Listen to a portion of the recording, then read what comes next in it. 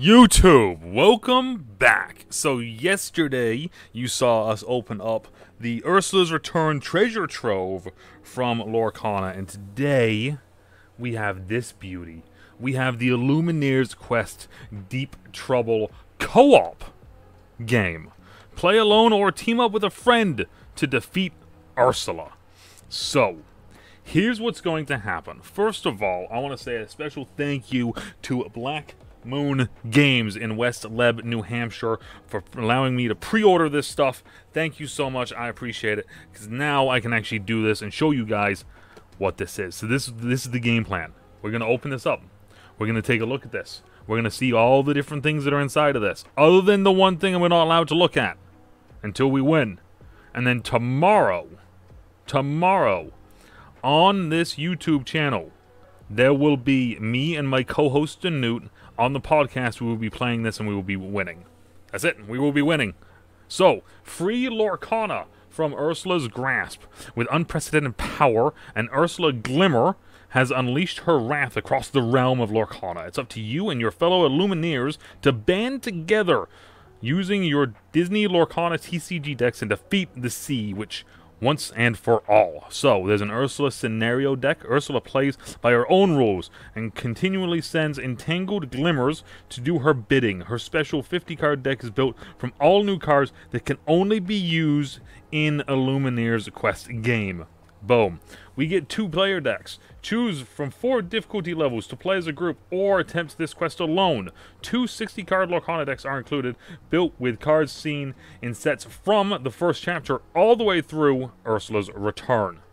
So you get 1 oversized Ursula card, 1 Ursula scenario deck, 2 pre-built decks, 2 oversized double-sided battleground cards. Okay, so this must be the battlegrounds here.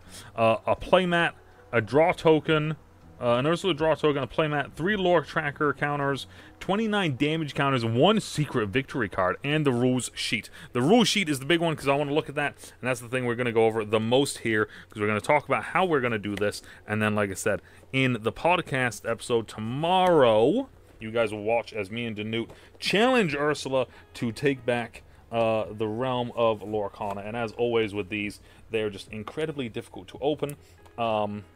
I don't know why they make these so difficult to open. I can only imagine collectors have problems with this, because not a collector, just a regular old collector, I'm having problems with this. And I had problems with the gift set too. I recently got a gift set you guys will be seeing eventually here, that I'll upload, of Into the Inklands. Found it at a local Target.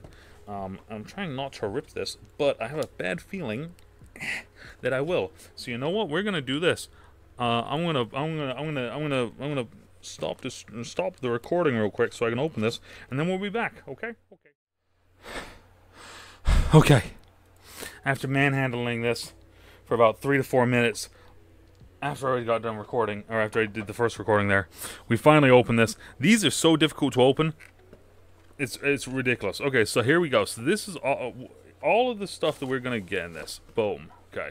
So there's nothing left in the box now. So there's the empty husk of the box. So here we go. Okay, so let me flip this over real quick. Okay, so let's see exactly what we have here. Okay, so let's try to not rip anything, break anything, destroy anything. Boom, boom, boom, boom. Ooh, boom. Okay, and now we can open up this side part here and go like this, go like this.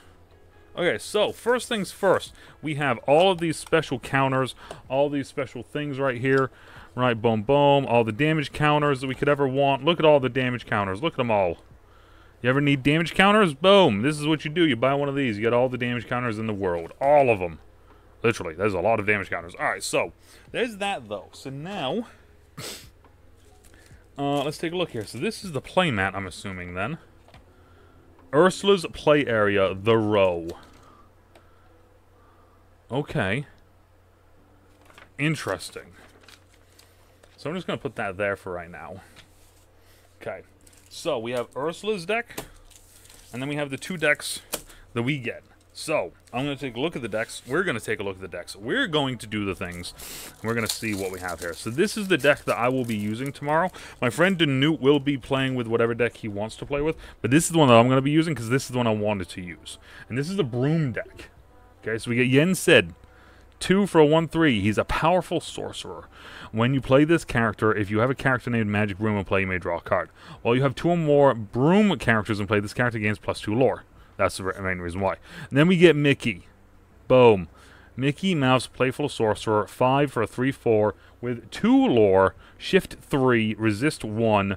When you play this character, deal damage to chosen character equal to the number of Broom characters you have in play. Is sensing a theme here. Alright, so then we get Ursula. Just going to fly kind of through some of these. A rare Jafar, interesting. Okay. Magic Broom. So this Magic Broom is a 6/3/3. When you play this character, if you have a sorcerer in play, you may exert chosen opposing character they cannot ready at the start of their turn. Magic Broom with Rush. When you play this character, you may shuffle all Broom cards from your discard into your deck. It's kind of that's kind of a nasty little bring back card. Magic Broom, Bucket Brigade, 2 for 2/2, 1 lore. When you play this character, you may shuffle a card from your discard into that player's deck. Look at all the Brooms. Look at them all. Yes, like I said, this is the deck I will be playing tomorrow. Magic Broom, Illuminary Keeper, 1 for a 1/2. Whenever you play another character, you may banish this character to draw a card. Magic Broom, 3 for 2/4. Just a very simple, just Magic Broom. Nothing fancy going on here. Mickey Mouse, Wayward Sorcerer. This is from the first set. It is a super rare. 4 for 3/4. You may pay 1 less to play Broom characters. Whenever one of your Broom characters is banished in a challenge, you may return that card to your hand. Oh, Peppa Madrigal. Okay. 5 for a 1/5. When you play this character, you may exert chosen opposing character the character cannot ready unless they're at a location. All right. Second star to the right. We just pulled this in a trove recently. A chosen player draws 5 cards. Friends on the other side. Like I said, I'm just going to kind of go through this unless I see something that I want to talk about. So Sorcerer's Hat, Triton's Trident, Ursula's Cauldron, Beast, Benja. Couple Benjas, alright. Lithos, the Rock Titan. Magic Broom, Aerial Cleaner. They gain Evasive. So now you have an Evasive Brooms.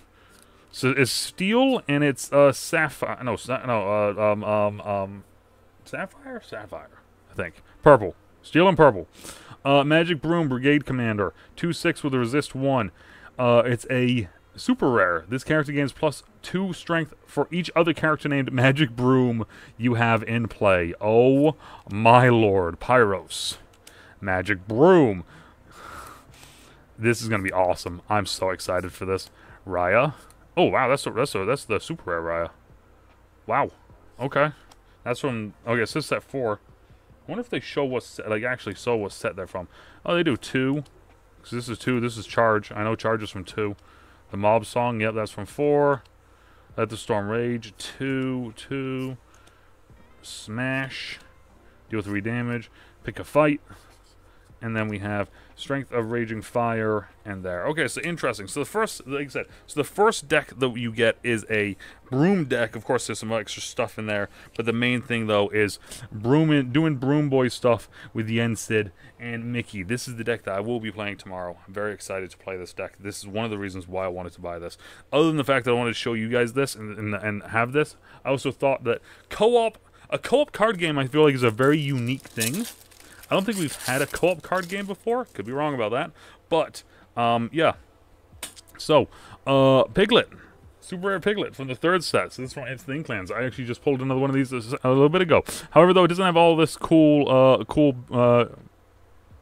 around it. With all the ink and the tentacles and stuff. And then this is the main card. This is the big boy card out of this whole thing. Mulan, or at least from what we know. Mulan. 6. There are 2/6. 2 lore. Shift 5. When you play this character, if you use Shift to play her, she gains +3 strength this turn, so now she is a 5/6. During your turn, whenever this character deals damage to another character in a challenge, deal the same amount of damage to up to 2 other chosen characters. So if you deal 2 damage to something, like normally, you now deal 2 damage to 2 other characters. So you can attack a lot of the board with Mulan. Rare Hades from the first set. Okay. Cobra Bubbles. Hades. Again. Weird how it went Hades, Bubbles, Hades. Hee hee. Hee hee. Mulan with support. Mechanic I feel like we don't see a whole lot anymore. Super rare Minnie Mouse. Okay. 5 for a 1/5. When you play this character, banish chosen opposing character. Rapunzel. Raleigh. More support. Tinkerbell.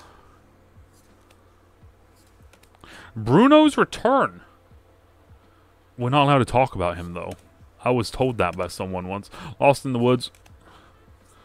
Oh, the good old Dinglehopper. I remember having a Dinglehopper once. Lantern. All right, now we get into the Ruby part of this. We get Super Goof. Super Goof. 4 for 2/4 with Rush. When this character challenges, you gain 2 lore. 2 Super Goofs. All right. Regular old Hercules before he was Hercules, but he's still Hercules. Khan. Okay. Illumineer. Other characters gain +1 strength. Maui as a whale. Okay. 4 for an 8/8. Rare.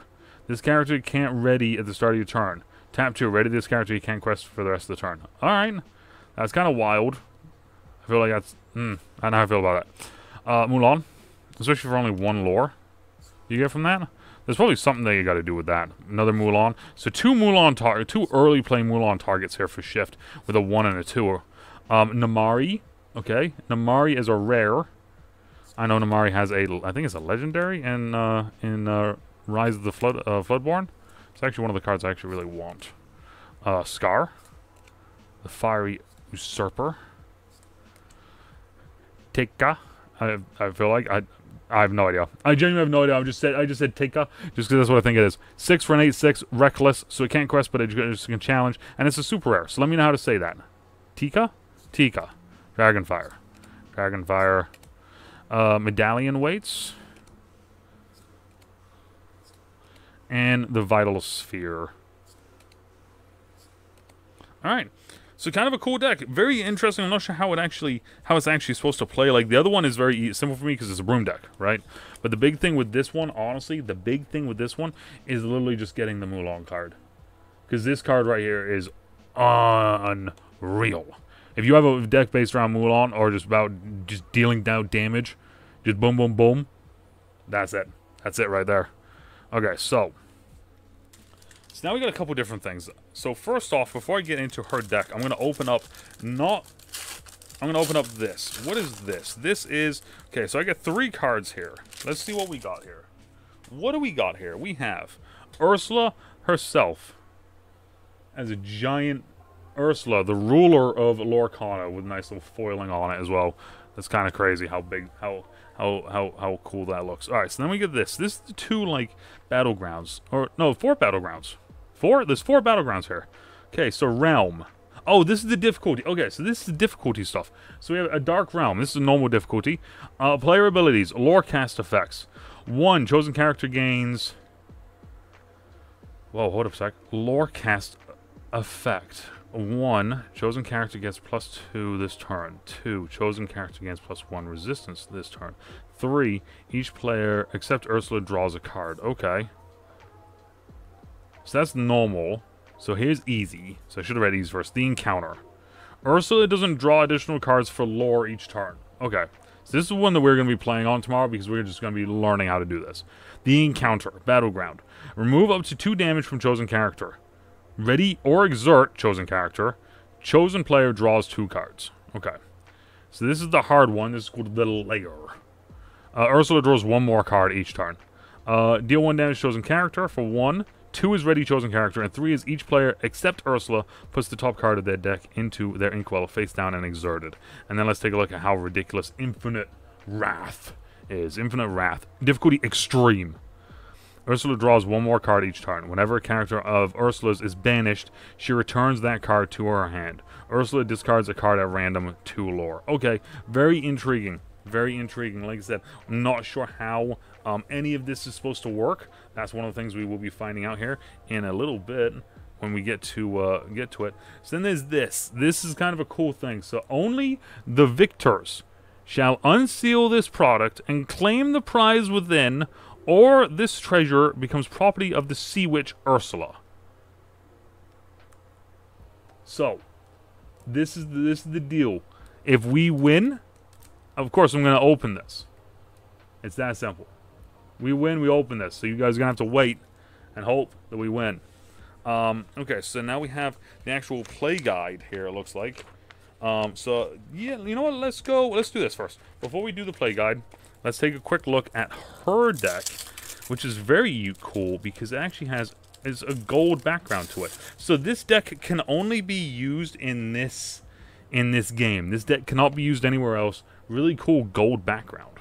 So, the Hexwell Crown. Item, perks of power, draw a card. Ursula's Contract. Okay. For 0 as well. Opposing players can't use battleground abilities. At the start of your turn, banish this item to gain 3 lore. It's going to be very interesting to read the rules of this. Ursula's Stolen Trident. Tap it to gain 1 lore, costs 0. Wow. That is cool looking. It's like an evil Anna. Oh, is this how all the cards are going to look? Because if so, that's going to be awesome.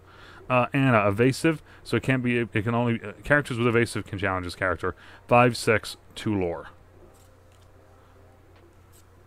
Bruno Madrigal, 2 for a 4. 2 for a 4/4.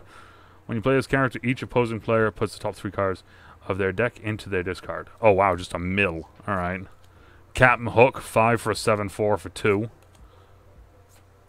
Flotsam, 5/5 bodyguard. Ursula's Sentry. This character enters play exerted. Okay. Gaston, 2 for a 2/4. Another. He has evasive. So Hercules. Wow, a ton of stuff on this as well. During the opposing player's turn, they may together pay 3 lore to banish this character. Oh wow, that's kind of cool. Jafar, 7 for a 9/9. No wonder Ursula's so strong. God. Mad Hatter. Oh my god, the Mad Hatter. And this also says Q1, which means we're going to get more quests here. That's going to be cool. Magicka Dispel. Minnie. Prince Eric. The Shark, or just Shark. The Shark. Tamatoa. Triton's Daughters for 0. They're 2/3. Damn. Capsize. Choppy Waters. Crushing Wave. Entangling Magic. Fortunate Hit. Lash Out. Lightning Storm. Each opposing player loses 3 lore. Damn. Banish all characters and locations with cost of 2 or less. Damn! Tentacle Swipe. Tsunami. Banish all opposing... Damn! Return all exerted characters to their players' name. Wow. Wow. Okay. 1, this looks really cool. This deck just looks cool. I will say that right now. Okay, so now this is the big thing now. So now we have the rules. So I'm going to read through this. And then we'll see what happens. Okay, so here. Alright, so. Illumineers Quest, Deep Trouble, with unprecedented power. Okay, so I already read all that. Before it's too late. So, overview. So here's the overview. Deep Trouble is a race for lore, with the players united against Ursula as her powers increase. Don't underestimate her, as she plays by her own rules and with her own special deck. The players use standard Disney Lorcana TCG decks, either one of the 2 pre-built decks that are included, or one of their own decks. So that's really kind of cool. So you can literally just do this with any deck you want, but if you want to, though, you can use the decks given. Like I said, I'm going to use one of the decks given, and Danute will use one of his decks that he has. Take on Ursula alone or team up with a friend. Others can even bring their own decks to expand your team to 3 or 4 players, all decks must follow the normal Disney Lorcana deck building rules. Deep Trouble rules are explained here. Otherwise, all normal Disney Lorcana rules are that. Okay, so basically, all the normal rules apply, other than whatever normal rules we have here. So, objective: working together, the players race for sufficient lore to stop Ursula from cementing her rule on Lorcana. If she reaches 40 lore before each of the players has 20. Each of the players have 20, so we both have to have 20. At the same time, the Great Illuminari and all of its secrets will be hers. Wow.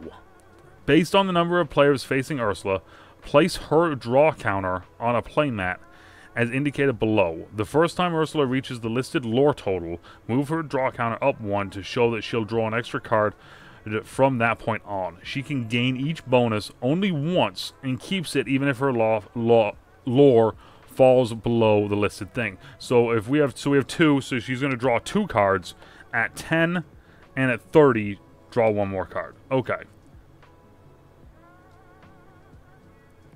At 20 draw. Okay, I think I understand that.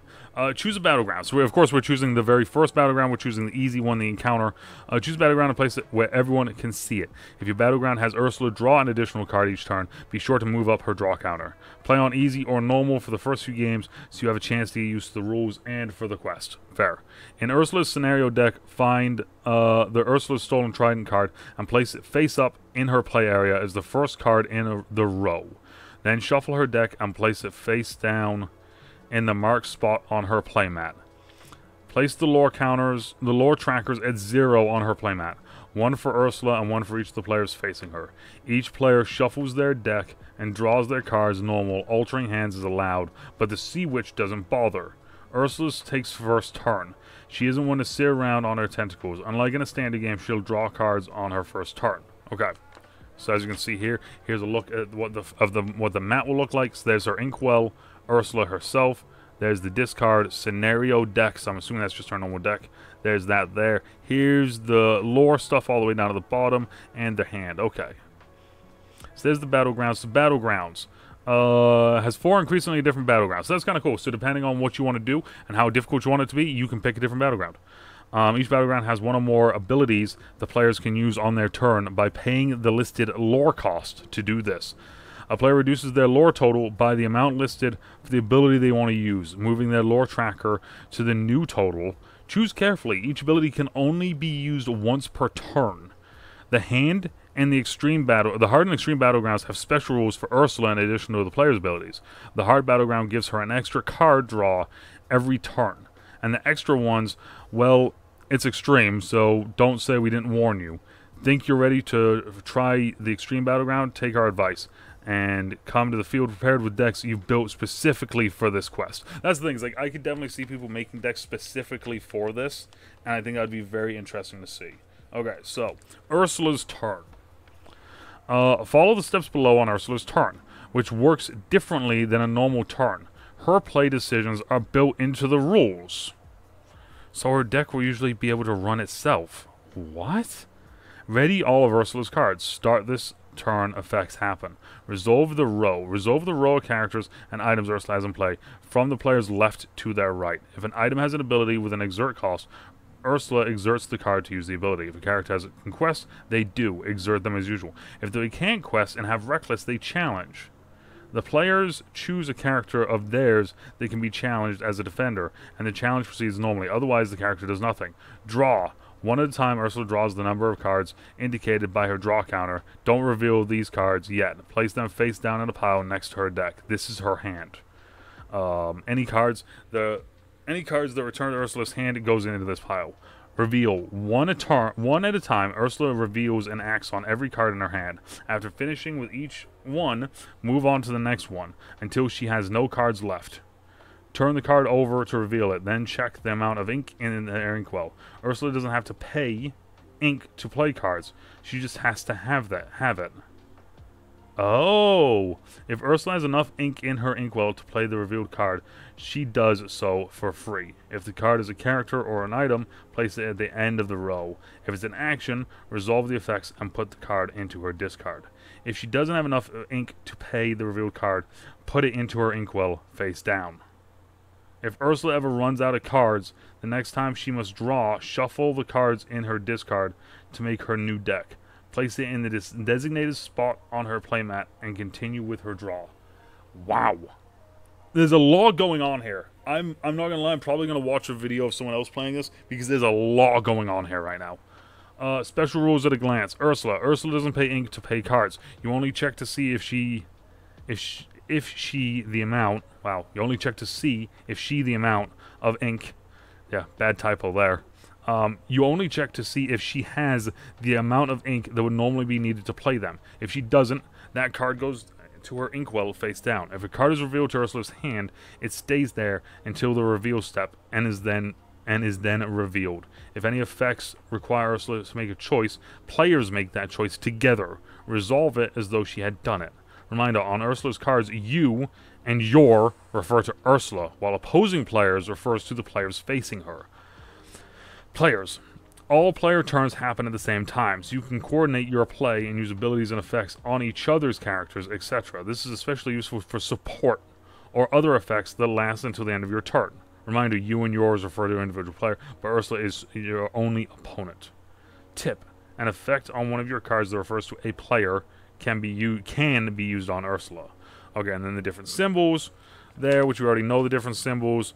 And then what else we got here? The basics of our turn: challenging, questing, winning. You win when every player facing Ursula has 20 or more lore at the same time. Ursula wins when she has 40 or more lore, or when any player facing her must draw but has run out of cards. Wow. So this is the new thing. This is the Illumineers Quest. I am assuming, because this is the 4th set, I think it is. So this is my thought process, okay?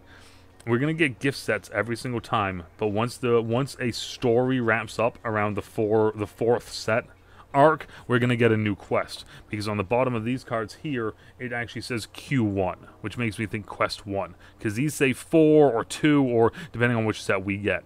So, like I said, tomorrow, that would be Monday, we will be doing this for the podcast. Me and my co-host Dinu will be playing this. I am very excited to see how this goes. Like I said, there's a lot going on, so I'm probably going to be looking up a bit of stuff to see and check to make sure I know what's going on. But the big question is, 1, what do you guys think of the quest? Of everything I showed you, what do you think? What do you think? I'm intrigued to know what you guys think. Genuinely intrigued to know what you guys think. Like I said, there's a lot going on here. The decks are really cool. But I feel like we need to play and get it going to see exactly what's going on. However, though, it does seem like a lot. With that being said, though, a lot can also be very good. But we'll find out later. So, let me know down in the comments down below what you guys think. If you guys have played it, how did you guys do? Did you like it? Did you not like it? Let me know, right? Let me know down in the comments down below, right? And as always, depending on where you are, morning, afternoon, even night, stay stay safe, and we'll talk to y'all later. Bye. I'm very intrigued to know what this is. I feel like I'm feeling like the Ring right now from like Lord of the Rings with this, like the precious. This is the precious. Like I want to open it. I want to open it, but I'm not going to. I'm not gonna. Not until we win, which we will, I think.